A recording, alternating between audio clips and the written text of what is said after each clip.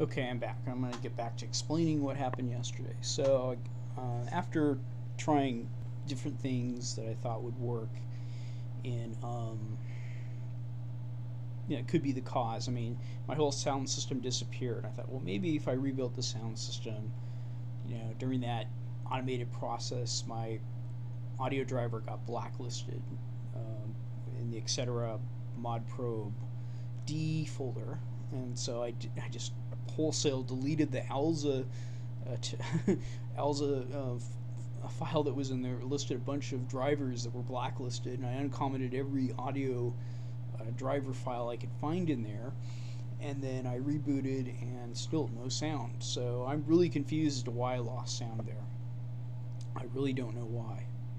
Okay, so then I took the old sound card that I brought from work from one of the old computers we're going to get rid of, and it's at least 5 years old. Stuck it in there, rebooted, started the computer, and the sound started right away. So definitely the driver's ability to interact with the rest of the software, or the driver's ability to load, is the reason why I wasn't getting any sound. But beyond that, who knows? I wasn't getting any useful log files in the Linux log directory. I wasn't getting any useful feedback from Java, and so it was just a real confusing thing. To me, it's still all I know is my sound works. I traded my sound card, and the kind of sound card I had was an Analog Devices AC97, and a lot of the time, for years, in one form or the other, I found out I was using that driver, and it's always seemed to work. So I'm really confused. I've never had audio not work completely and have it not be recoverable ever in Linux before that time. One time I had to go to the Alza site and download some script, but it did a bunch of stuff in the background and figured it out for me. It was great, and I loved it. And otherwise, I was ready to give up SUSE at one point. And then I posted about it at Linux SA. This was like 5 years ago, but now, so this is the first time I've ever had that problem with sound being gone completely. And the logic behind the whole thing is that it's not just here are the parameters. Well, no, I'm getting ahead of myself. Okay, so I put the sound card in and I had sound. Then I went to check Pogo and see how it responded, and I started it up with Firefox and went to the same. I deleted the .java folder, and I went to the same balloon bounce game, and guess what? No sound at all. And so I did have some of those symptoms here with my computer, but I never had it completely locked out. I would get some sound once in a while, but I wouldn't get it consistently here. But over there, I was getting no sound in Firefox with Java at Pogo.com playing Balloon Bounce. And so logically, I'm thinking, well, I'm using the same Java, I'm using the same version of Ubuntu, same upgrades, same patches installed. So as far as I know, what could it be? The only difference is it's Pentium 4 versus Pentium 7, and there's a different sound card in there than here. And obviously, Pulse Audio was properly interacting with the sound system because the new sound card worked right. It was more or less the audio driver and it interacting in some manner or fashion with all the software in combination to get where it was. Okay, so next thing I did is I went in, Firefox no sound, and I thought, well, you know what, this is just odd. This doesn't make any sense because I'm getting sound with the same parameters, albeit the only thing that's different is the hardware and the driver. Could that be it? Well,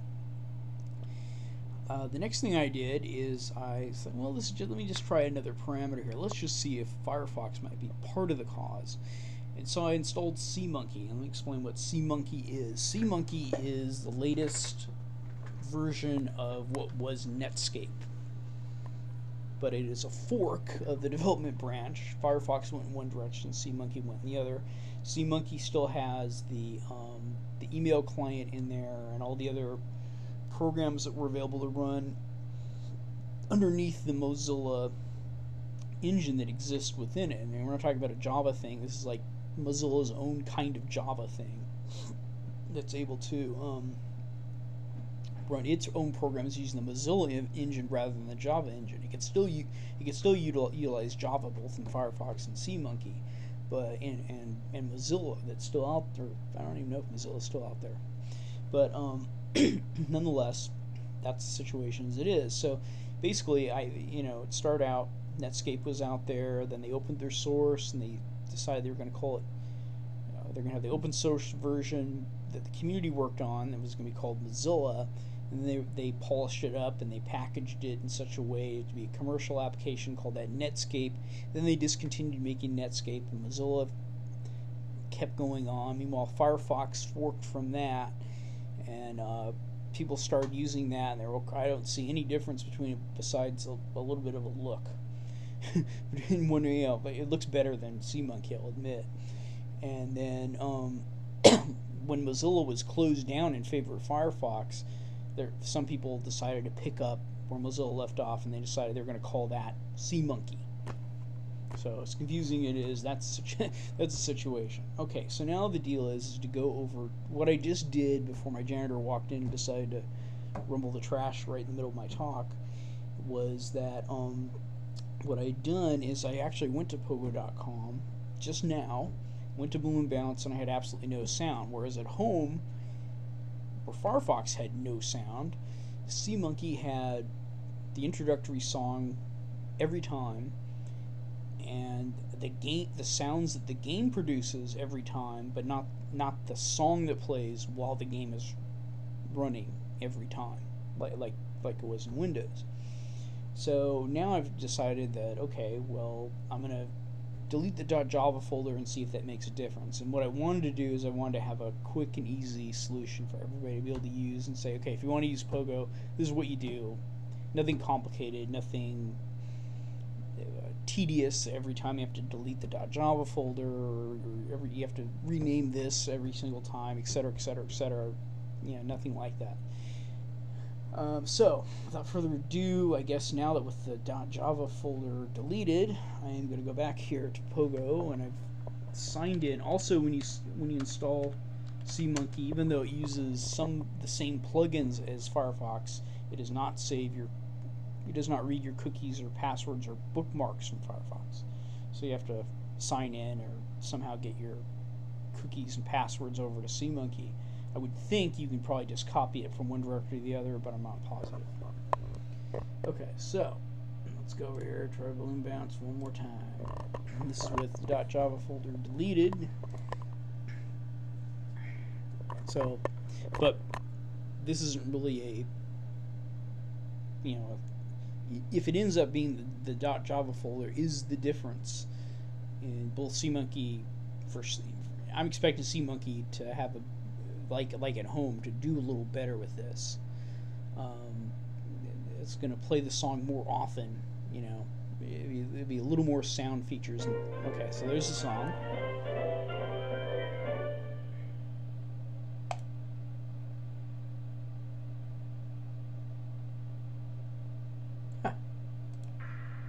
So this is exactly the way it responded at home, actually. And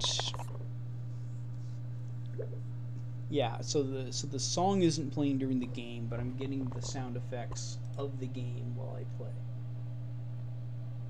Sometimes, every time one of those guys hits one of those things, it's supposed to make an ouch sound or something like that. So that's the situation. Now I'm wondering if Pulse has something to do with it. And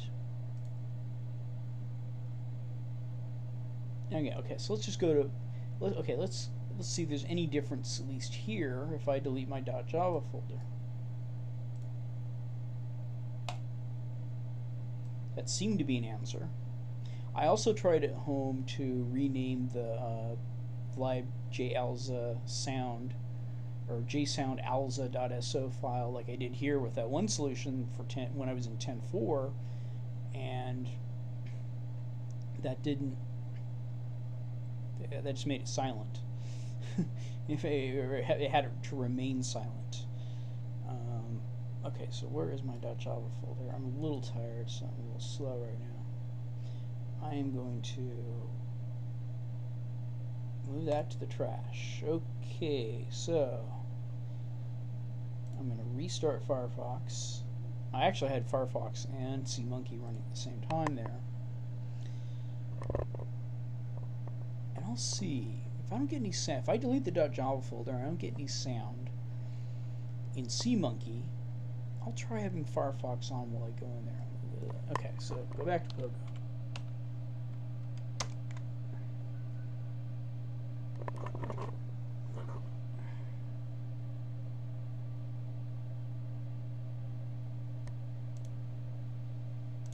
Now, give you a little bit of information here.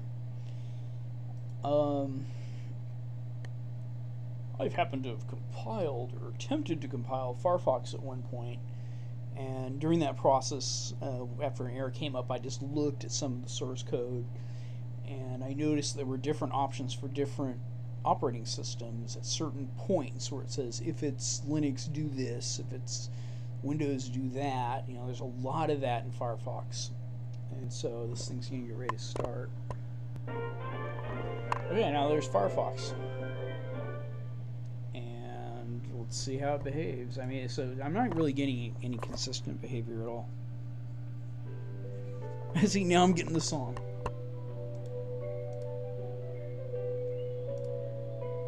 Whereas in CMonkey I'm not, which is actually that absolutely contradicts my prediction.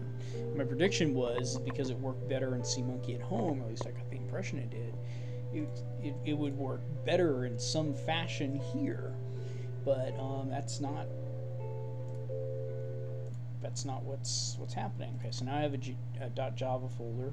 I also tried to install both Internet Explorer 6 and 7 with Crossover Office. When I went to Pogo, I was told that for Internet Explorer 6, they were starting to phase that out, and I was also told I didn't have any Java, so I tried to install Java using Crossover Office, and it wouldn't install at all. And so Flash would automatically install when Internet Explorer installed in both cases, in the latest version, by the way. But and that's using Wine. That's Linux emulation layer. And so the end result was, I couldn't even get Internet Explorer 7 to install using Crossover at home. So between those two things, that just seeing if Internet Explorer in Linux, it's another way you can isolate it, right? You can see, well, since Internet Explorer is working fine in Windows doing it, and it could be Wine or it could be Linux. You can kind of narrow it down by that. If it doesn't work, if it does work, then you think, well, there's something about the code base of Internet Explorer, but nothing else that's making the difference. It's working right. That's why it's working right. So those kind of things are useful to find out. Now I do have Internet Explorer installed here. I don't know what version it is. Again, I installed this from Crossover Office, and this is probably Internet Explorer 6. Yeah, it is. Okay, I'm going to stop.